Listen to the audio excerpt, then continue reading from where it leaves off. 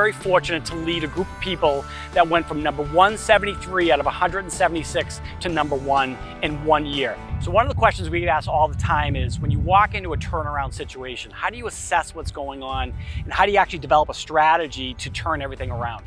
It's interesting, when we first walked into the DC region, the first thing I wanted to do is I wanted to find out what was going on. So I had my assistant Susan, who by the way is great. I had my assistant Susan book me with the 32 employees plus all the staff people individually. It's the first thing we did. And I basically said, what do you like? What don't you like? And if you were me, what would you do differently?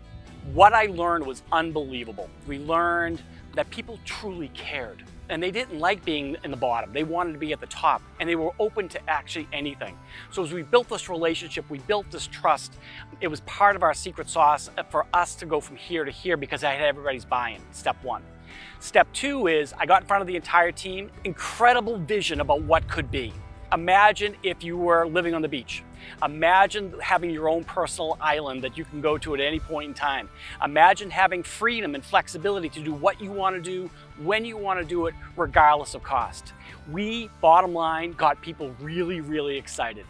And then I had my magical line. The magical line is, look, I know how to do this.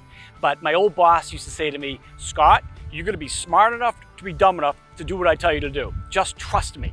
So that's actually what I used with all my folks, and essentially it took us about 3 months to put all the systems in place, but we did it quickly. We ripped off the Band-Aid quickly, and after that 3-month period, our ascension went like this. And then once we started getting buy-in, people started seeing the numbers, they started getting excited.